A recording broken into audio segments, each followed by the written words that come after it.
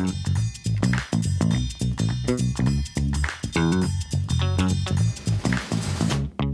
morning and a warm welcome to everyone who has joined in this Christmas morning for our service, both who have come physically, who have come together, and even those who are with us online. A warm welcome to everyone on this Christmas morning.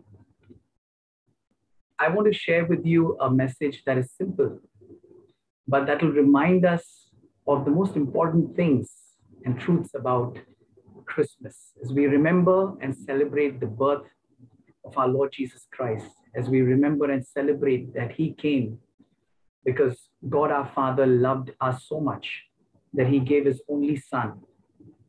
And we remember the power of the Holy Spirit that made all of this possible. Let us revisit some very important truths to be encouraged in the Lord this morning, as we live in a very chaotic time that is in the midst of all that is happening in the world around us. There is so much of fear. There's so many concerns. There are so many questions. And men and women are trying to maintain their sanity and trying to maintain their focus on what they think is important. Let us on this Christmas morning remind ourselves of what is really important. And let us once again hear these very simple but very important truths that will help us to be encouraged in our relationship with the Lord and as a community.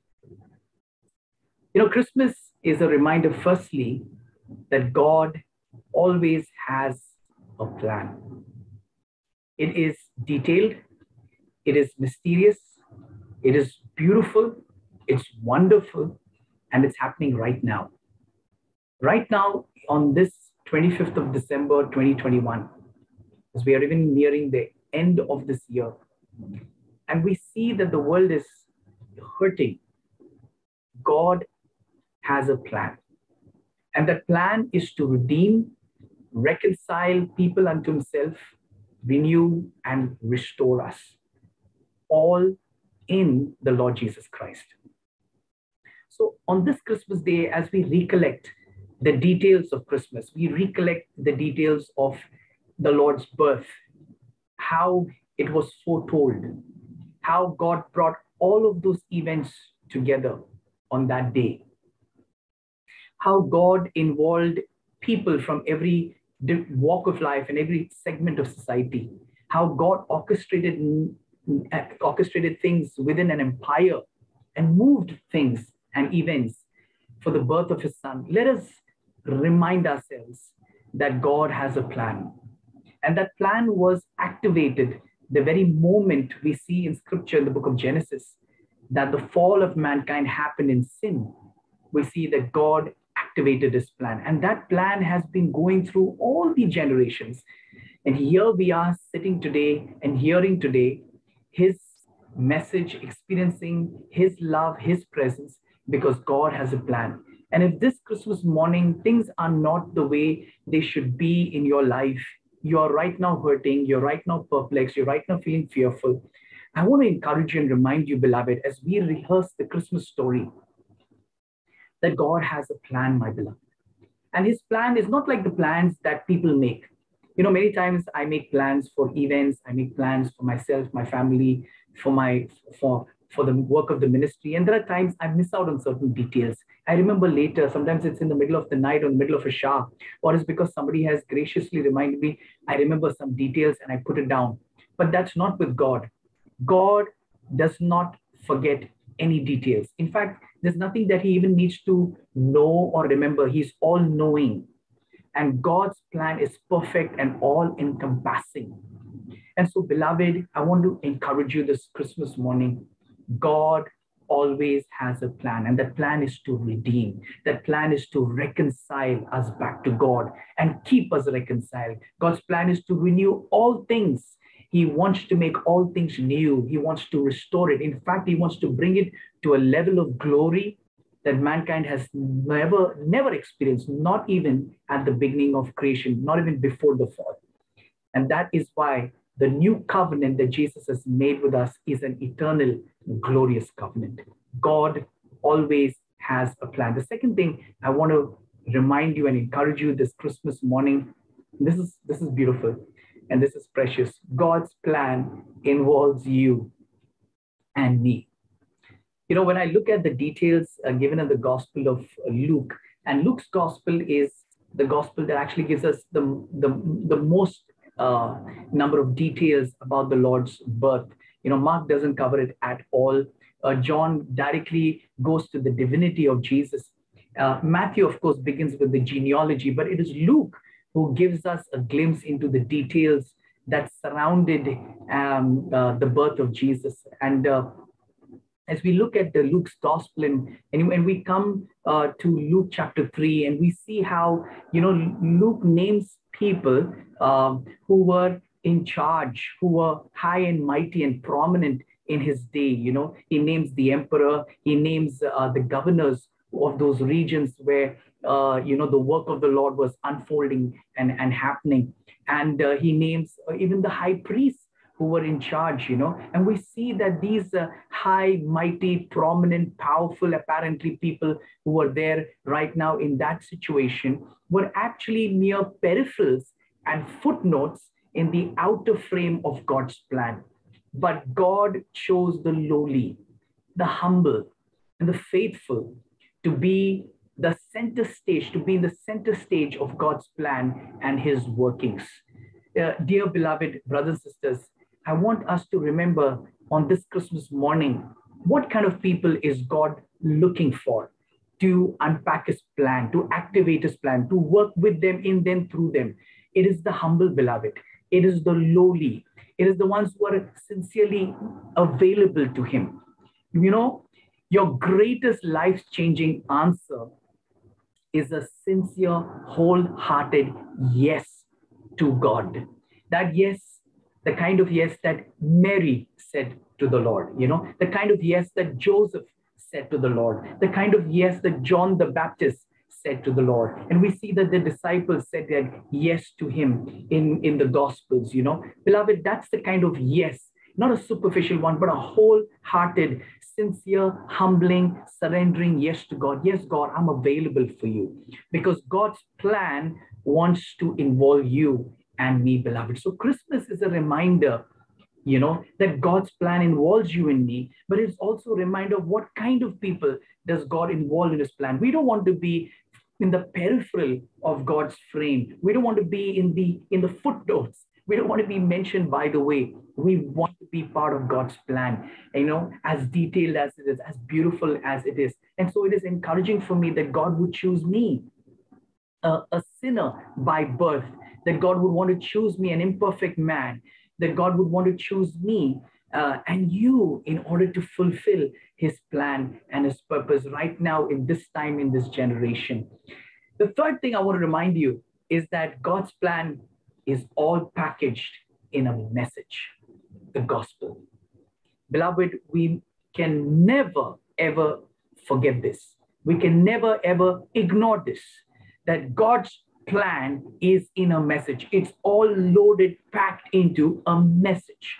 And I want to read 1 Corinthians chapter 1, verse 18 to 21. And this is what the Apostle Paul writes: "For the word of the cross is foolishness to those who are perishing, but to us who are being saved, it is the power of God.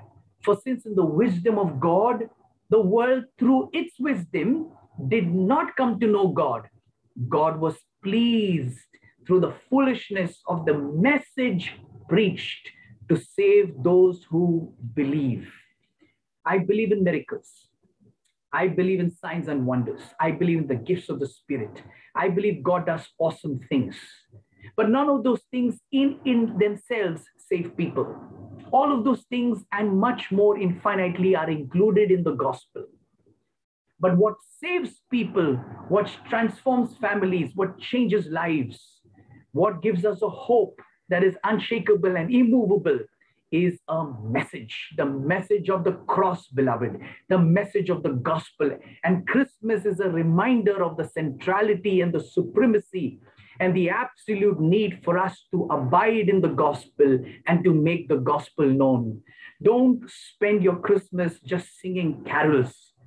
Preach the gospel. Make Jesus known. As Paul said, I preach Christ, therefore, and him crucified. He says in another place, I made it my aim not to do anything else, but to preach Christ and him crucified. In him is all the things we need for life and godliness. Every prayer that is answered, every miracle that is needed, every healing that is needed, every restoration that is needed, every promise to be fulfilled, every hope to be consummated, everything is found in the message of the gospel. And what is the gospel? What is the message of the gospel? Paul would write in that same epistle of 1 Corinthians 15, and he would say, now I make known to you, brothers and sisters, he says this from verses 1 to verse 4. 1 Corinthians 1, verses 1 to verse 4. Now I make known to you, brothers and sisters, the gospel, the good news which I preached to you, which you also received, in which you also stand, by which you also are saved, if you hold firmly to the word which I preached to you,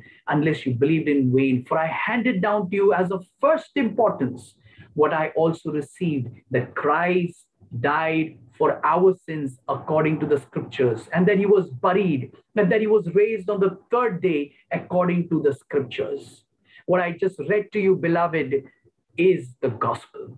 And it is this gospel that needs to go to every one of your loved ones, beloved, even to the strangers. God has commanded us to go to the world.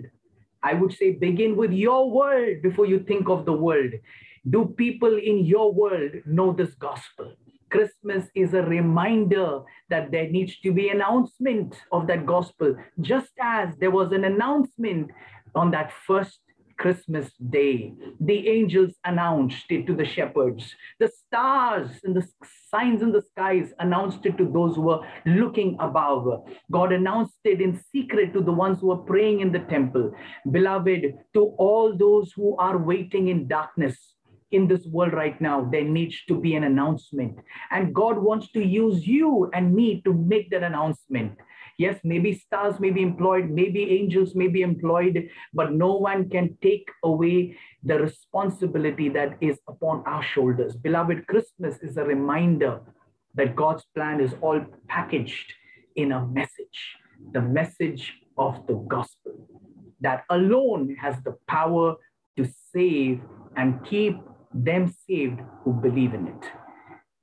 So 3 things I shared with you till now. Number 1, God always has a plan. Wow, Christmas is a reminder how chaotic it may be. You may be absolutely not in control of what's happening right now in your life. It doesn't matter whether I'm in control of what is happening or not. I've come to realize the end day I'm not in control of anything except myself. I have to take responsibility for myself. That too by the grace of God alone. But God is in control, and God always has a plan. And right now where we are, God's plan is all over the globe, all over the universe, and all over everything that concerns your life. Secondly, God's plan involves you. And it involves you if you and I make the good choice by the grace of God to be lowly, humble, and available. God's not attracted to prominence in the world. God's attracted to humility. God's attracted to brokenness. God's attracted and involves the ones who are available to him, yet not by their own will, but by the grace of God and his working alone. Number 3, God's plan is all packaged in a message, the message of the gospel. Number 4, Christmas is a reminder that God's plan is to communicate this message of the gospel through you in a language that the person or people around you can understand and respond. What is, one of the issues I have with the way Christmas is celebrated in the world, I don't even want to mention about the world, but even by Christians, is over-romanticizing certain things, and sometimes even things that are not true, that don't even have a biblical basis. But my issue is that when you over-romanticize something and you exaggerate things that are probably not even true, you do it at the cost of what is true. You ignore the essential details. And what is the most important thing we see in the Gospels? We look at Luke, you look at Matthew. You see the birth was followed by announcements. In fact, there were announcements before his birth. We of course, Good Bible students know that his announcement was centuries before. That was the emphasis I brought last Sunday in my message, that God always foretells. The Bible is the only book in the planet, on the planet, in the universe, that has foretold details. And why? Because it's God's book, and as we look at that, we understand that God has always made announcements in advance. And I reminded you in the significance of Christmas, that Christmas is a reminder of not only of his first coming, but also, especially for us now, of his second coming. The Lord is returning, and that even undergirds and emphasizes even more the need and the importance for us to understand what I'm sharing right now, is that we need to be a people of announcement. We need to be a people who communicate his message in a language that the person or people around us can understand and respond. How do we know that people understand? It's because they respond. If people don't respond, then yes, we take it up in prayer. Yes, we continue to proceed. But watch your language. I kind of borrowed this quote or this phrase from somebody else, but I had to rephrase it to make it understandable for us. And that is this: contextualization is not making people hear what they want to hear. Contextualization is not making people hear what they want to hear, but contextualization is giving them God's message, that's the gospel, in forms and language that they can understand. So we see that in the Gospels. We see in Luke's Gospel, we see who made the announcements to the shepherds? The angels. And why the angels? I look at it, I believe God wanted to help the shepherds understand that they are so valued, that he actually sent angels to declare the message to them. That they were so privileged, that they're so precious to God, that they would have angels come to them and share the good news to them. And not only that, they were able to behold an angelic choir. People go on Christmas days to watch and hear choirs. And you have the privilege, and here the shepherds have the privilege to hear one of the greatest choirs in the universe, and that is angels singing the glories of God. How wonderful an announcement in a way that actually captivated their hearts and filled their hearts with wonders. And what did God use to communicate to the Magi, these wise men who came from the east, probably from Persia? Men of renown, men of such high learning, men who were lovers and seekers of the truth, and men who were men who studied the stars. But God used the stars because that's the form and language that they understood. The stars, everything in God's creation bears witness and announces his glory. The heavens declare the glory of God. The firmament declares his splendor. So those who are watching the skies, those who are studying astronomy, God speaks to them in forms and language. Botany to a botanist, zoology to a zoologist, stars to an astronomer. So God will communicate in forms and languages that people can understand. And we bear that responsibility for the people around us, our oikos, our loved ones, our friends, our colleagues. Speak to them, beloved, in a language. Be prepared. How was your content? How was your preparation to share the gospel with people? Christmas is a reminder, beloved, that we are called to announce. We join the list of the people who announced. We join angels and people who went about telling the good news, proclaiming Jesus to those around them. Well, how did God reveal to Anna and Simeon, who were in the temple, where God revealed it? We don't have the details, but I believe that as they waited upon the Lord in prayers and fastings in the temple, God revealed to them supernaturally by his Spirit. So God communicates in forms and languages that people can understand. And Christmas is a reminder that we ought to also do the same, that we have to be announcers of the good news, not just singing carols. So here, beloved, I hope that you've been encouraged by what I've shared with you this Christmas morning. God always has a plan. God's plan involves you and me, but we must be lowly and humble and available to him. Don't make excuses. It'll be at your own loss. Be available to God in this new year. I'm being explicitly clear on that. Be available to Him. Don't make excuses. Number three, God's plan and all that He has is packaged in a message, the gospel. Number four, God's plan is to communicate His message through you and me in a language that the people or persons around us can understand and respond. You know, I'm so grateful to God for this Christmas morning. This Christmas morning is a reminder of the hope that I have for myself and for my family. It gives me peace. It gives me joy, the joy that doesn't come from things and from circumstances, but the joy of the Lord. The joy that God so loved the world that He gave His only Son, that whoever would believe in Him would not perish in their sins, but have eternal life. The hope that I have that one day I will see my Farah again. The hope that I have that we will see all our loved ones again. The hope and the greatest hope of all, and the greatest treasure in our hearts, that one day we will be with our Lord, the darling of heaven, the King of kings, the Lord of lords, for all eternity. This Christmas morning and this Christmas day, may the Lord fill you and your family with His love, His peace, His joy, His hope that is only found in the Lord Jesus Christ, in His gospel. The Lord bless you and your precious family.